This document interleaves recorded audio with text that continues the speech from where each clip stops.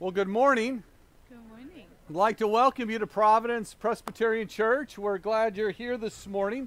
I don't know if is the speaker on? Mm-hmm. It is on. Okay, good. So if you're here outside, we're glad you're here. It's a little chilly, but not too bad yet. I wanted to give you an update. Hopefully, we're going to get our certificate of occupancy for the Chapel in the Woods renovation this coming week. And that doesn't mean it's completely done yet, but we'll be able to use it. And so if we do have a Sunday morning where it's a little more frigid than this, we will meet in the Chapel in the Woods. So timing's going to be perfect. All God's timing here, and we give thanks for that. But we're glad you're here this morning. We have coffee and lemonade on the table over there. Feel free to get up and get anything to drink you would like during the service. Also, there's bulletins, some other information as you leave about some mission projects. There's an offering plate if you'd like to contribute to the ministry and mission of Providence. We appreciate that as well. Couple of announcements I wanted to share. In your bulletin, there's many different things happening, a lot happening this fall here at Providence. Highlight our associate pastor installation service, John Joseph's installation service next Sunday afternoon at 4 o'clock. This is a presbytery event, so there'll be other people here from the presbytery for this service. Encourage you to come on out and join us for this worship experience as we officially install John as the associate pastor here. And then afterwards, we're going to have a supper. It started as a light supper, but I don't think it's light anymore, is it? In typical Providence fashion, come on out and we will have plenty to eat. We'll let you know next week what exactly the menu is. Also, in your bulletin, I just encourage you to read about the Operation Christmas Child, the Providence on Wednesday, 5:30 on Wednesday evenings, classes for all ages, 6:30, supper together in the fellowship hall. A few announcements today from some other individuals. So we'll start with Rachel. Rachel's going to share with us a little bit about our upcoming trick-or-treat trail. Rachel's my wife also. Sorry, So Kate and I pay were attention. talking and we weren't ready. Good morning. Good morning. Well, on October 20th, which is a Friday from 6 to 8:30 p.m., is our biggest family outreach event of the year. And so we call it the Trick or Treat Trail. In about 2 hours, about 300 kids come through our campus, trick or treat, have free dinner, maze, hayride. It's just a very great event. And so there are 3 ways that you can help us. The point of the Trick or Treat Trail is to get them on our campus, let them see what a church is, let them see just Christians loving them. And in addition to all the candy and good things they get, they also get Bible story books. So just as an example, and these will be over on the table, the little kids are going to get a book about Christmas. The older kids, we have comic book Bibles. And one person told me that when they were young, someone who was here, they went to a church event like this and got their first Bible, and they still have it today. The 2 years that we've done this, we've gotten emails from many people thanking us. We've had little kids get their comic book Bible and tell us we're going to go home and read this tonight. So it's just a wonderful event, and it's very festive on the campus. 3 ways to help. One is just volunteer.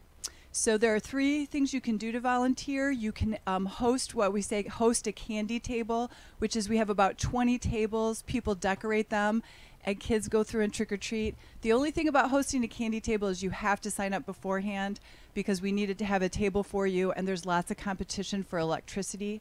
That's how much people decorate their table. So you can either email me at rachel@providencehhi.org or sign up afterwards. We also need people to run the popcorn machine. We need people to help with a cookout because we give everyone free hot dogs and hamburgers. So again, there's a sign up there, or you can email me at rachel@providencehhi.org. Secondly, we need candy. You can just bring bags of candy to the church office or to the next week to the church services. Again, we have about 300 or 400 kids come through, so we need lots of candy. Finally is to invite people. If you are on social media, it is the most powerful way to evangelize, no doubt. And so if you're on social media or if you're on Facebook and you have never liked our church page, you should go on there. There's tons of wonderful things on there. Instagram, we have a very active account on both. So if you're on either one of those, if you'll just go on, we have an event inviting people from the community to just share that. Next week, there will be postcards that you can pass out to neighbors and friends to invite them to this event. And of course, we always ask you to pray for all the kids in our church and in this city and the ones who will come through this campus, that their lives will just be changed by this event. Thank you so much. Thank you, Rachel. I'd like to invite Rick Reichel. He also has a couple announcements for us. Rick is our clerk of session. Our session is our board of elders here at Providence. Thank you, sir. Oh, we have a new employee. Oh, Jusu, welcome back. Thank you.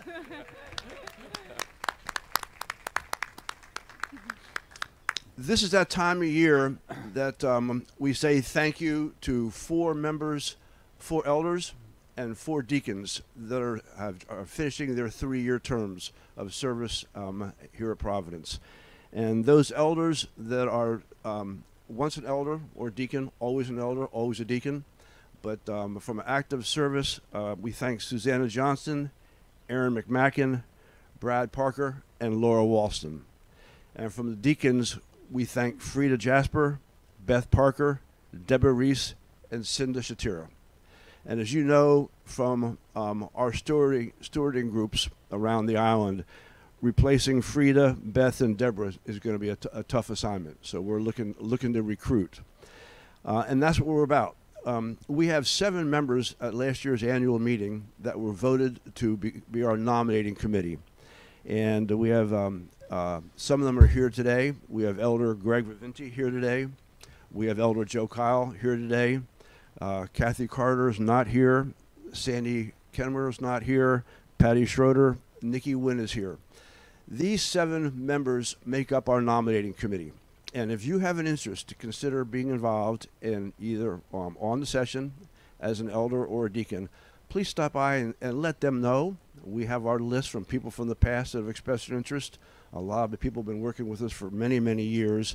It's for a 3-year term. Some refer to it as a sentence. But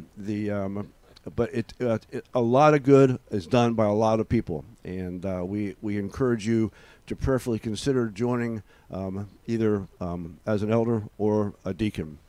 And also on the Connect card, if you have an interest and you don't feel like you know one of the existing nominating committee members, just put it on the Connect card and let us know, and we'll get back to you. And if not for this coming term, maybe for the future, we'll get you more involved in some of the active church committees.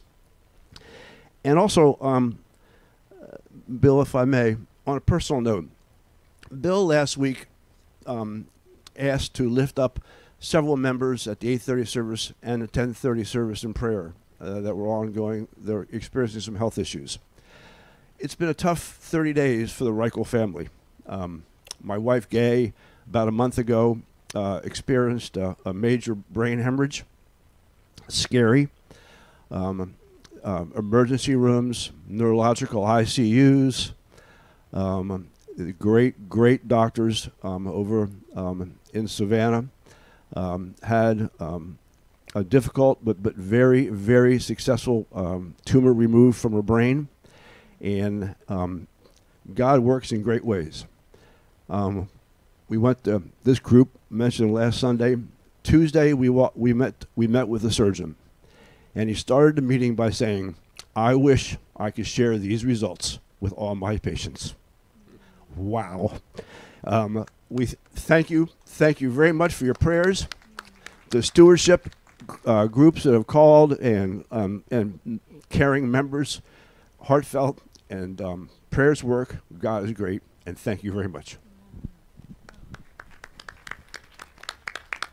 Thank you, Rick. Thank you, Rick. And how appropriate that our opening song is, "Oh, how good it is." So let us stand and worship our Lord and Savior.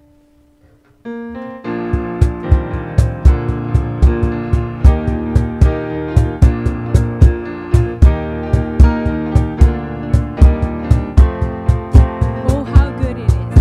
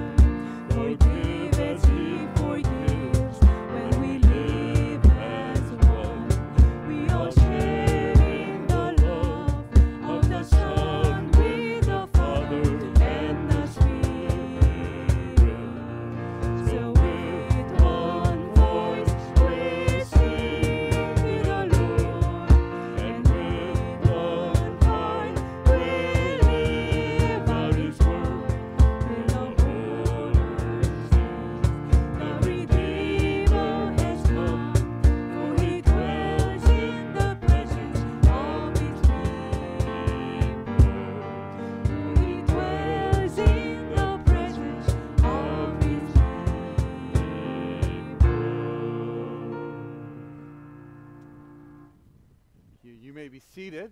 I'd like to invite Kate Keith forward for our Minute for Mission today. Well, can you tell what I'm dressed for? I don't need it. Okay. If you need a clue, here's one.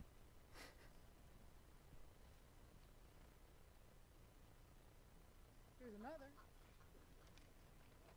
And this is the clincher, right? Yep, it's time for the ladies at Providence to sign up for our fall golf club. It'll be on November the 4th. Our first tee time is at 2:34 in the afternoon. It's a scramble, no strain, no pressure.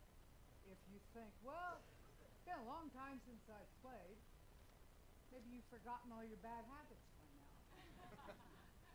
If you are just a new player, what better group to practice your skills on than this friendly group that of Providence Ladies? And if you are a very competitive golfer, we're going to have a box at the first tee where you can check your competitive spirit. You'll get it back after we're through, okay? This is just fun, and we're going to follow the game itself with a time of fellowship at the Loggerhorn Tavern at Oyster Reef Golf Club. If you can't play golf, but you would just like to come and join the ladies for some fun, we'll get there around 4:30 or 5. This is all on November the 4th. It's on a Tuesday. You need to sign up so we can get everybody in place for the game, and we hope to see you there. Thanks. Thank you, Kate. A couple things to hold in prayer today. Wanted to mention our Hands for Haiti project. At our 10:30 service, we were trying to think of how can we let Hands for Haiti know that we've reached our goal and what that final total is. So at 10:30, we're going to have our children's message. We're going to have our children share that with Hands for Haiti. But let me just tell you that we have exceeded our goal in our mission project here, and we are at $142,376.40. So we praise God for your faithfulness, and I have to tell you that there was a lot of people participating in this. There were many Providence folks and folks in the community. So we do thank you for your faithfulness, and also to remind you that this Providence Maternity Wing up in the mountains of Haiti, it's going to serve they estimate over 500 people a week. I mean, that's a lot. I mean, that you're talking changing lives. You're talking generational change. So we're real excited to let this project go forward, and we will keep you posted as construction goes along. The other thing I wanted to mention in our prayers this morning was Israel, as you've seen on the news, and we have a mission partner that we support over there, and been in contact with that person over the last couple days, actually the last day, and it's not good. And so prayers, she's asked fervently for our prayers, for wisdom for the government and military leaders, for the safe return of hostages. She has told us that they're saying this is going to be a long and bloody conflict. It'll be more than in previous wars. So we just encourage you to pray for them.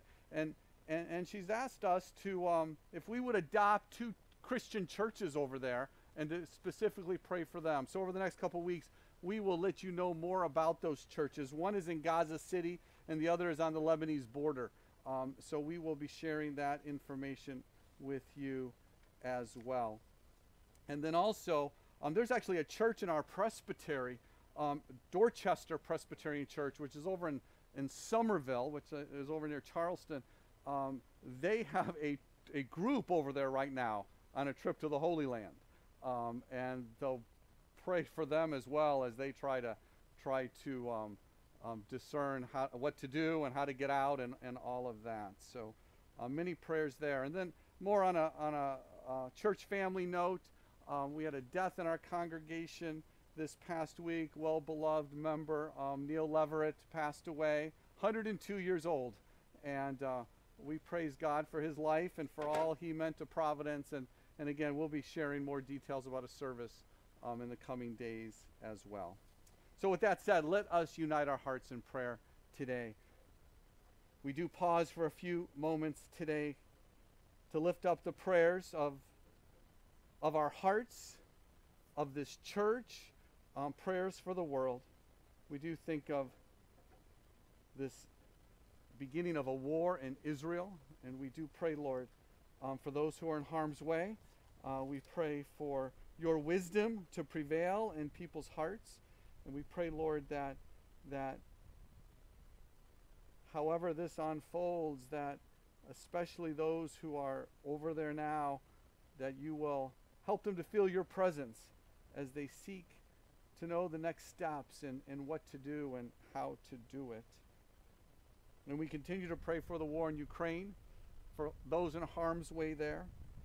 We pray for those within our own country and indeed around the world who are hungry, those who are refugees on the border, those who need care in so many ways.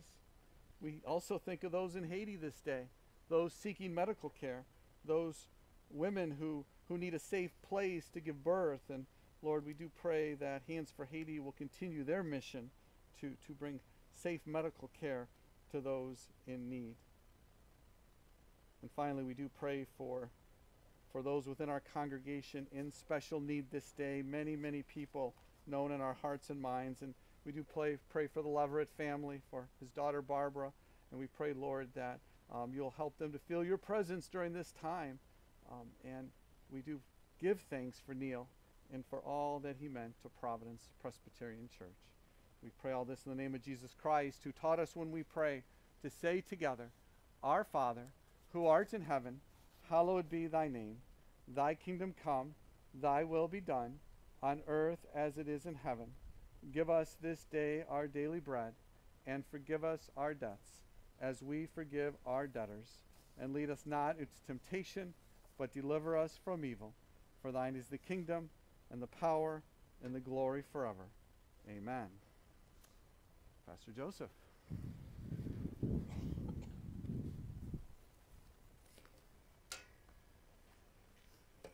Good morning, church.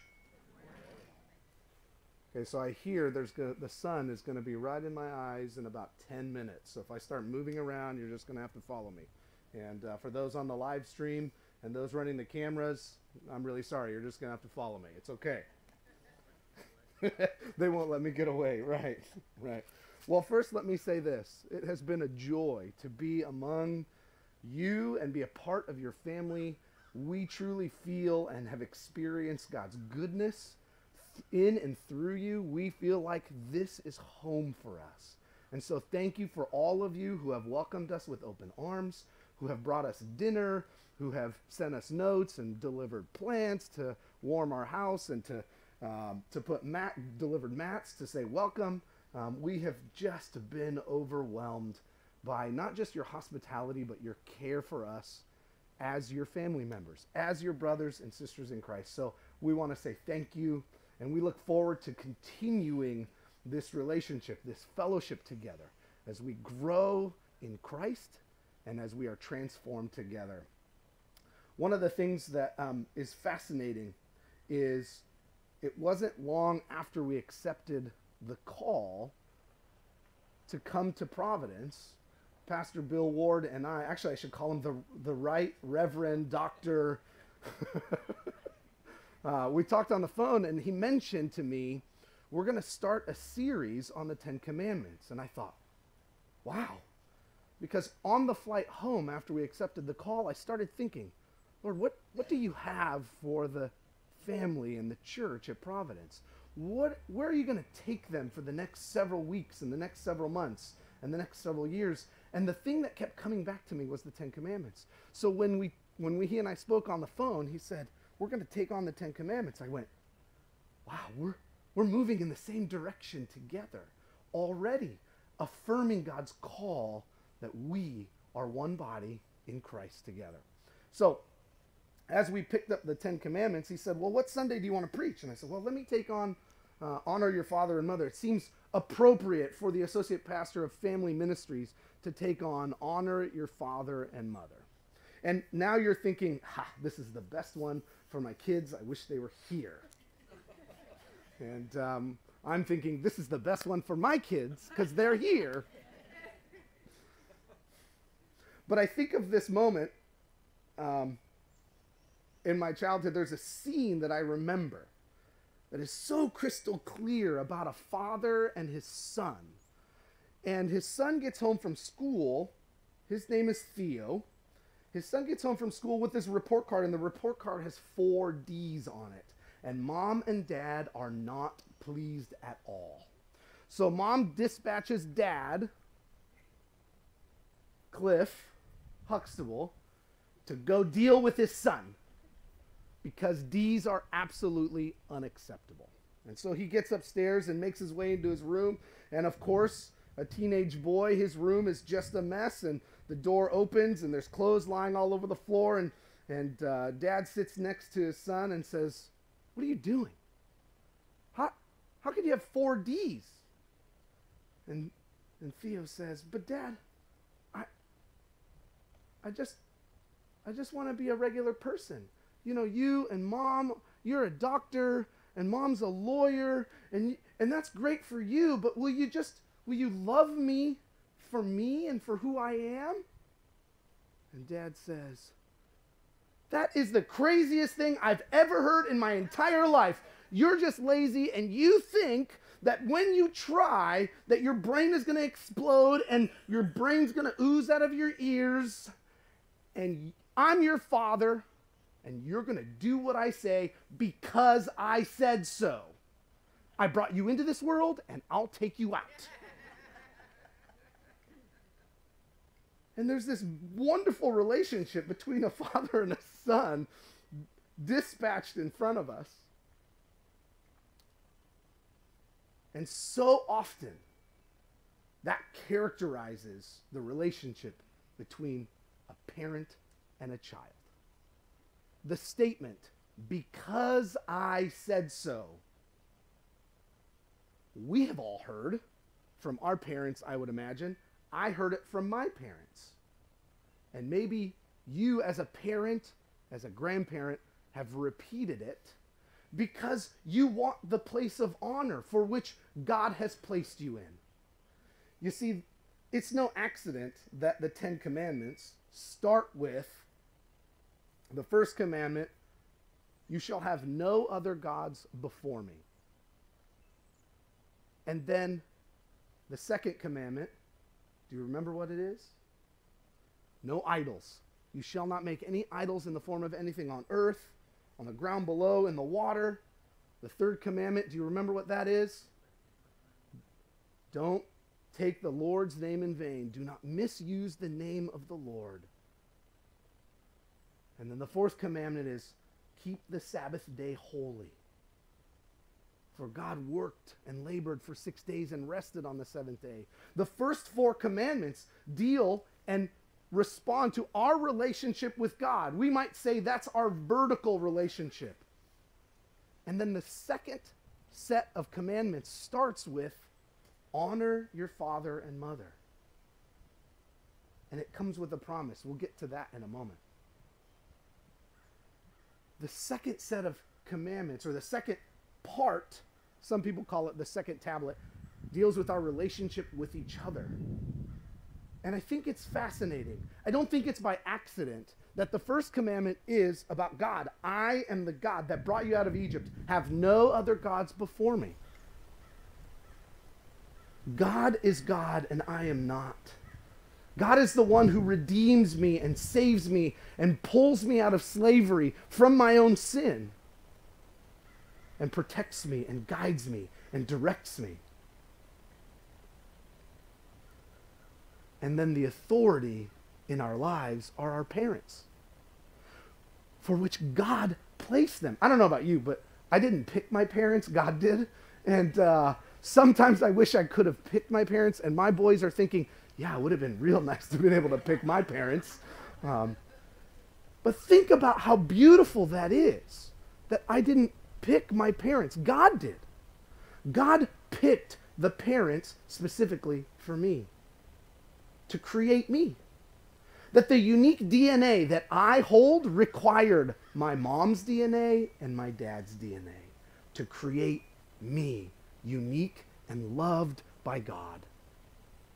What a beautiful and fascinating moment to think about it that way, that God loves us so much that he picked the two people to create you in all of your intricacies, in all of your beauty, and all of your glory, and all of your mistakes, and all of your joys and sorrows. He picked your mom and your dad to create you. And there are no other two people like your parents with the DNA precise enough to create you.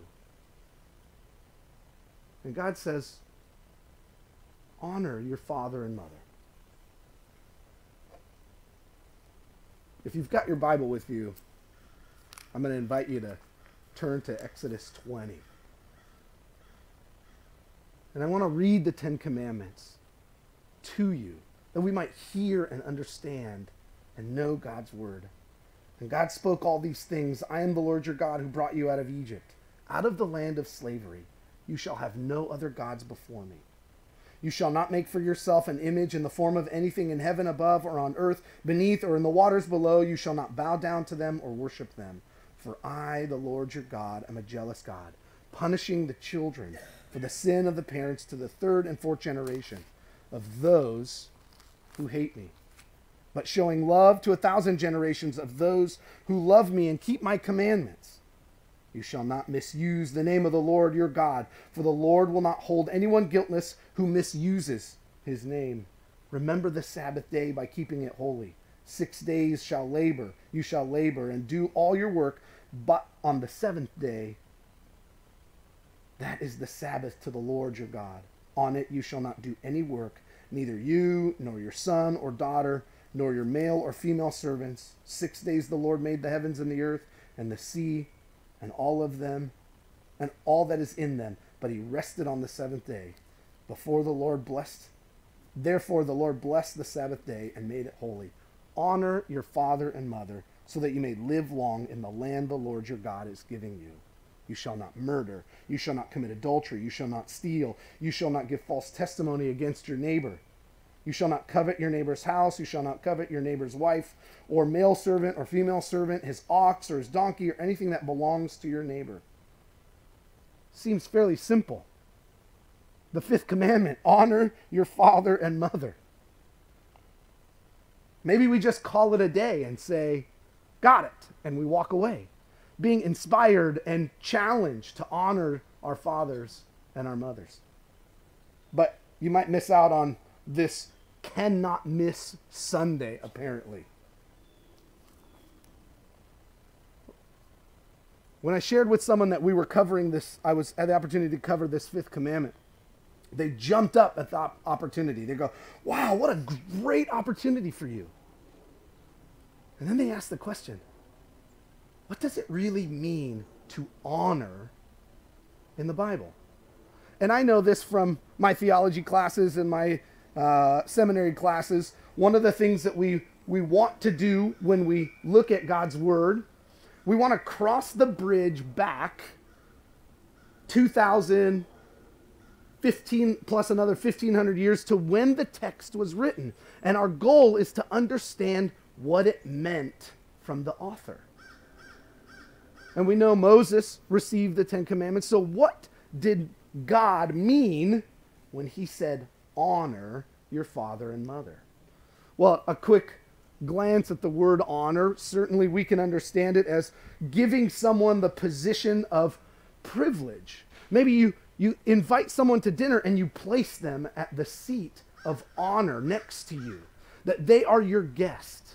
Or maybe the place of honor might look like something like a courtroom, a judge who's seated with his robe and he's got his what's that called? A gavel, right? And you know it comes down when the judge pronounces the judgment and the gavel comes down, boom, it comes down with weight and authority.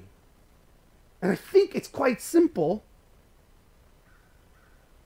To honor our fathers and our mothers, to honor my dad and to honor my mom, is to give them the place of honor and the place of authority in my life because God is the one who placed them there.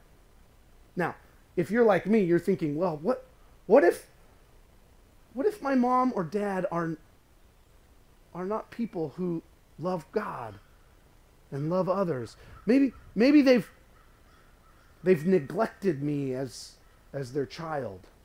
Maybe they've abandoned me. Maybe they've hurt me in a way that I'm still wrestling with at this moment. Do I still honor them? I believe the text says yes, but in a different way. Jesus tells us to love our enemies, and that's not to say our parents are our enemies, but to love and to pray for them in the ways that you can, that Christ calls us to. Because Christ is the one who does the transforming work in our lives. Christ is the one who changes us. And certainly, we have benefited from that transforming work because we are the church and we know God's power. And so we pray that for those who are hurting and for those who hurt others. But honor your father and mother. I would say my parents were wonderful parents. And if my dad's watching and worshiping with us this morning, he's jumping for joy. And if my mom's watching and worshiping with us, she's jumping for joy. I remember the days in middle school and in high school, it was very difficult, to say the least. And some of you can think back to those middle school years and those high school years. And for me, it was a unique challenge because both my parents were born and raised and went to school and went to college in Egypt. And here I am, this 12-year-old boy in Southern California doing things that my parents would have never imagined, like going to the movies with the opposite sex. Oh my gosh. Forget about coming home after curfew.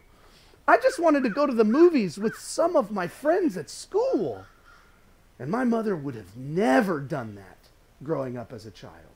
And I pushed boundaries like like no child has ever pressed. Maybe I'm not the only one. Maybe you can think of moments in which you pressed boundaries and you dishonored your mother and your father. Maybe you can think of moments in which your son or daughter dishonored you and took you from the place of authority. I'm thinking about the commandment that says, thou shalt not, don't misuse God's name. I'm going, wow, we learned just not long ago that trivializing God's name, making light of it, is a violation of the commandment. And maybe when I trivialize the authority for which God has put in my life, I then violate the commandment to honor my father and my mother.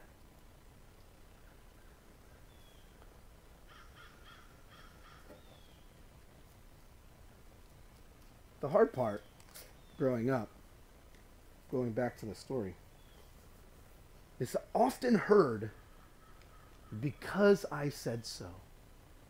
This is what you're going to do because I said so. And I wanted to go, why? Tell me why. Well, I have the experience.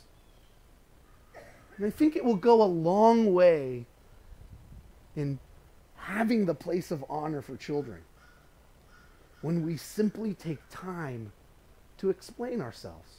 We have a great deal of experience and maturity that we need to share. We're certainly called to protect our children and to provide for them. We're certainly called to nurture them and to show them what God wants for them. That is my call as a parent. That is your call as a parent or a grandparent, to protect and to nurture your children. And sometimes it just rubs them the wrong way when we say, you're going to do it this way because I said so.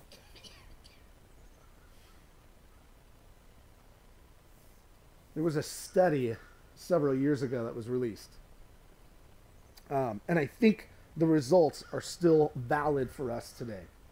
And there are, in this study, the most influential person in a child's life, you can guess it, is mom and dad. Number one, by far, without a shadow of a doubt, it is still mom and dad who are the most influential people in a child's life. Now, it gets a little more complicated because when mom and dad, or mom or dad, abdicate that responsibility, do you know who it goes to? The number two person is a close family member. Maybe it's a grandparent who lives down the street or an uncle who lives around the corner. That person now has a great deal of influence and authority in this child's life. If a grandparent or a family member is not present, do you know who it goes to? The authority of the place of influence goes to a teacher, a coach, a librarian, a close friend of the family, another adult in the life of this child. And if that other adult is not present, do you know where it goes to? To their peers. Their peers become the greatest influence in their lives. And now you're thinking for a moment, wow, that is a really good picture of our current culture. Let me push in a little bit more because I don't think the peers are their greatest influence. This study says when their peers are no longer present, do you know where it goes? It goes to the media. And think about TikTok. Think about Instagram. Think about YouTube. Think about all of the social media influencers right now in the world who are influencing the young people of our nation and our world. And it's kind of scary. And it's hard to think about it that way because the place of honor, the family, is coming apart. And so what do I do with that? Well, how do I carry this piece of information? How do I move forward faithfully as a parent, as a pastor, as a friend, as a leader in the church? You get involved. You earn the right to be in the presence of a young person, and you listen carefully because they have wonderful things to share with us. We need them just as much as they need us in the church, don't we? We need their youthfulness and their vitality. I read an article that said, if you don't hear crying in the church, you're dying. Wow. And I remember that Sunday, there was a baby in the service and started crying, and I got home and I read that article. And I remember being frustrated with the sound of the child and then being convicted by the Holy Spirit because it was a beautiful sound, wasn't it? And what a wonderful place for the child to be in the sanctuary, in the church, in the place where God is God, and mom and dad are mom and dad, and the church comes alongside to support the family, to encourage them, to nurture them. Mom and dad are the focal point of each family. They're the ones charged with teaching the precepts, teaching the covenant about the covenant of Moses, the covenant of Abraham, the new covenant. The parents are charged with that. And to think, to have children in the presence of God and in the church family, that's exactly where we want them to be. But we have to be involved and invested and aware of what's happening in our culture. What else does it mean to honor your father and mother? I think it also means to honor them as they age. I think it means to care for them as they age. And I'm not quite there. I'm close. My parents are aging.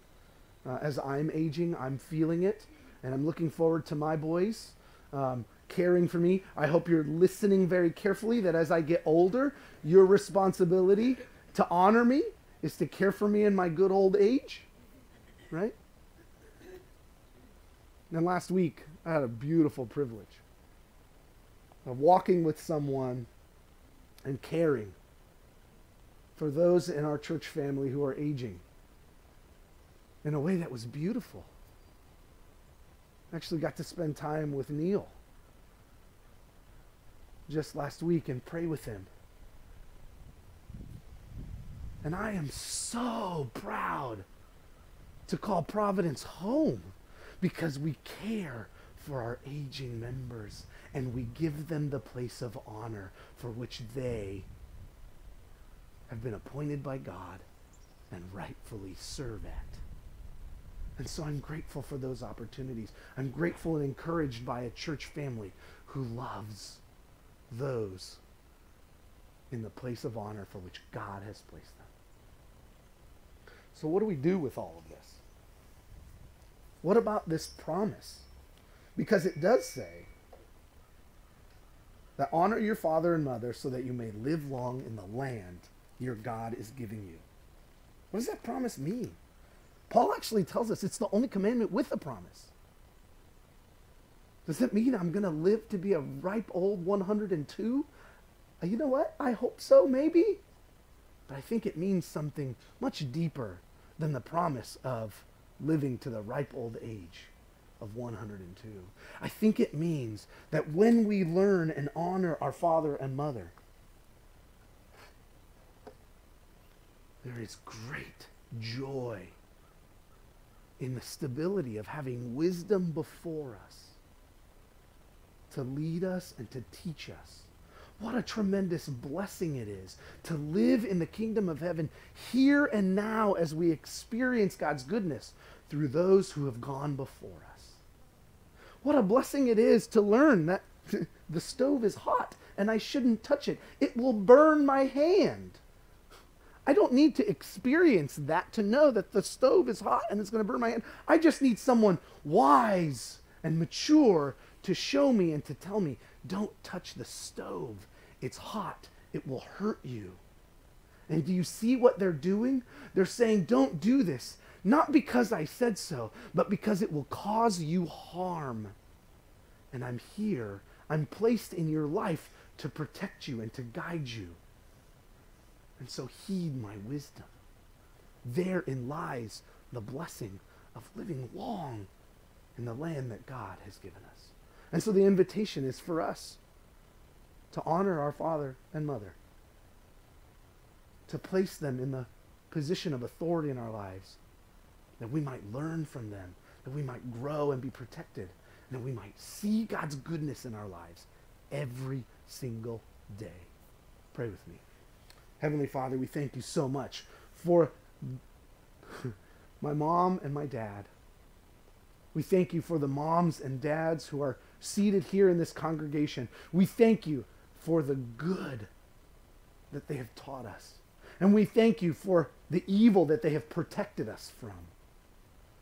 Lord, may we go from this place honoring them with our lives, honoring them with our words, honoring them with our thoughts.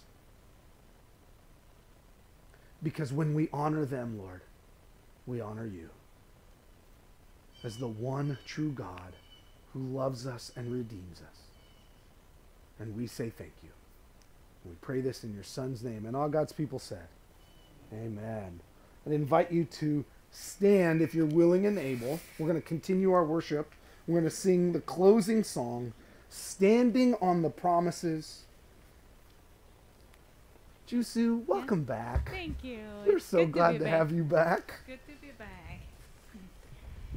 So let's continue worshiping our Lord, singing Standing on the Promises.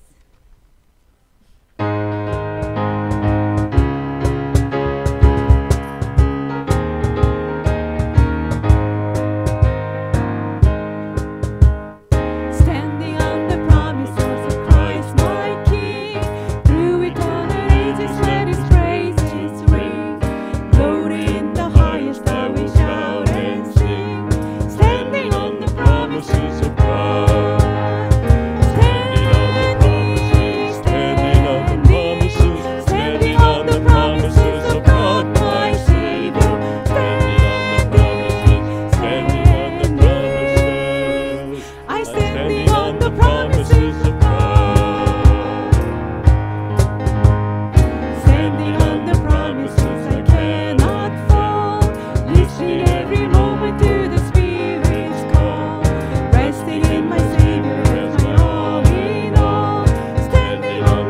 promises of God. Standing on the promises, standing on the promises of God, my Savior. Standing on the promises, I'm standing on the promises of God.